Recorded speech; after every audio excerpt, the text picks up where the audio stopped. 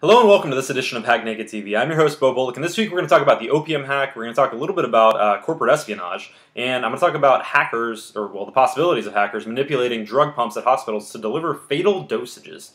As always, Hack Naked TV is brought to you by Black Hills Information Security. If you're in the need of a penetration test, vulnerability assessment, or any other type of security assessment for that matter, contact us at Black Hills InfoSec by sending an email over to consulting@blackhillsinfosec.com. Okay, the opium hack. This is something that has been publicized quite a bit in the news. So, if you haven't heard, the Office of Personnel Management was hacked, and the records of all current and past federal employees and contractors was stolen. It was originally only believed that the personal information, so things like social security numbers, names, addresses, was stolen, which that would have been bad. But it was also revealed that the security clearance information for those individuals was stolen as well. That makes this way worse. So the OPM houses a database that contains the information that's filled out in the form called the SF-86. The SF-86 form is the form you have to fill out in order to get a security clearance. It contains a ton of really sensitive information about you. It's a huge form. I looked through it briefly, but I found some really interesting fields that are in there. Things like your children's and relatives' names, any foreign trips you might have taken, any contacts with any foreign nationals, any past residences, all your past job history, any names. You get the idea. It contains information that is about you, not just your social security number, name, and address. It contains information that can be used to impersonate you and be used against you and your family if you're a federal employee. It's really scary that somebody has actually stolen pretty much all of that data. This type of information is the foundation, or is going to be the foundation for other attacks against individuals and government agencies. It's been stated that China was the one that stole it, but if it was China, they now have access to this type of information for employees that are in agencies like the CIA, the FBI, NSA, information about their families, their homes, past jobs, names. It's really kind of terrifying that information is gone. So how was it actually discovered, though? Well, so the OPM has been told for a number of years now that their security is really horrible. So they decided to actually try to fix something, and they had a third party in trying to demo a product for them. During that product demo is when they first discovered the breach. They discovered that the breach was actually dated back to December of 2014, and so the OPM is investigated yearly by the Office of the Inspector General. The Inspector General has reported for at least the last 6 years that they have just crazy inadequate security protections. Some of these inadequacies that they have, things like no inventory. They were not inventorying their system, so they don't even know what's on their network. They weren't performing routine vulnerability scans, so they don't even know what vulnerabilities are on the systems they actually know about.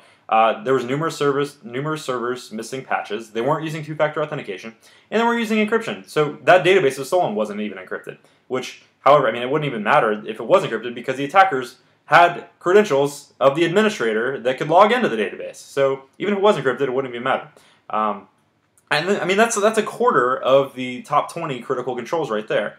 When you're missing that many of the top 20 critical controls and you're trying to protect sensitive information of that nature, it's going to be really hard. So, all right, this next story is about another hack, but I think it's a little bit less of a risk to our national security. However, I thought it was still kind of an interesting story. So the St. Louis Cardinals hacked the Houston Astros. If you don't know what those are Major League Baseball teams, which is kind of hilarious. So the New York Times reported that this is actually the first known case of corporate espionage involving one sports team hacking another sports team. So what exactly happened here? So the general manager of the Houston Astros has what he calls the ground control. And ground control contains all the collective baseball knowledge of the Houston Astros, including things like trade talks, potential trade talks, things that you don't want other teams to know about because that's your advantage in potentially gaining a new player, things like that. So how was this actually? How did the Cardinals actually access this? Well, the general manager of the Astros came from the Cardinals, where he had something similar to ground control, and he used the same password that he used when he was at the Cardinals. So the Cardinals had that password. They literally just logged right into his new database at the Astros. Password reuse is a huge problem. We see it all the time.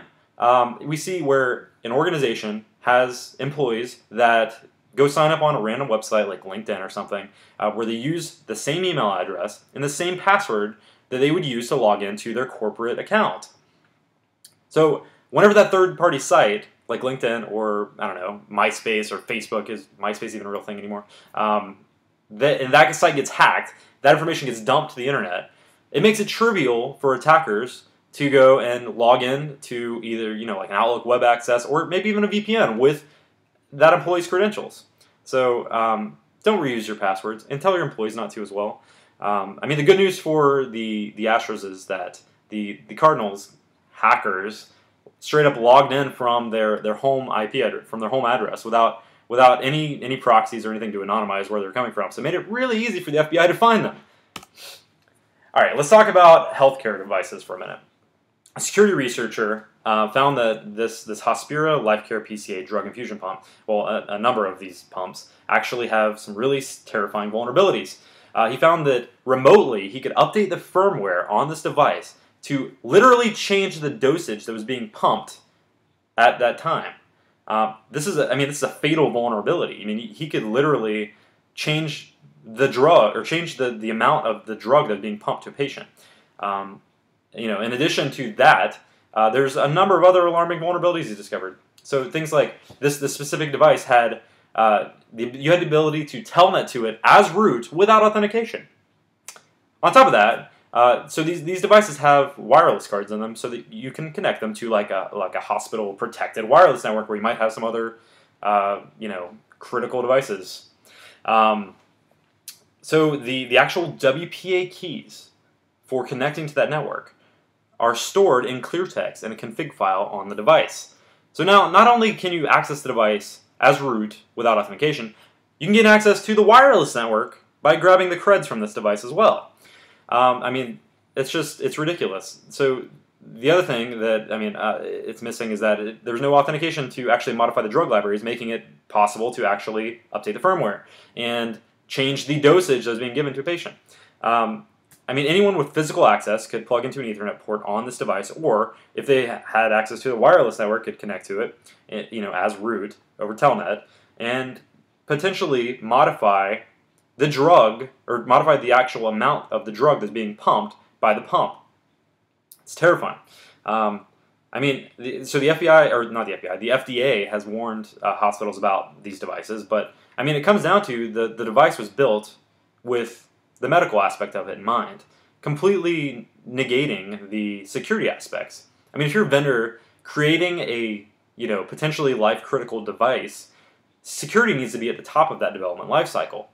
Because somebody's going to find these vulnerabilities, and luckily, it was a security researcher that found it and reported it to the vendor, but, potentially somebody really malicious finds that, they might not report it. They might do really bad things with it. That's it for this week's edition of Hack Naked TV. Check out more at hacknaked.tv. You can check out the always hilarious, always informative Security Weekly at blip.tv/securityweekly. Check out the show notes from Security Weekly at securityweekly.com/wiki. I will be speaking at the HTCIA conference on command control testing data exfiltration. Use the 15% off discount code below. It's hacknaked, all uppercase, no spaces. If you want to contact me, my email is bo@blackhillsinfosec.com, and I will be on Twitter at daptac. So have a great weekend. Bye.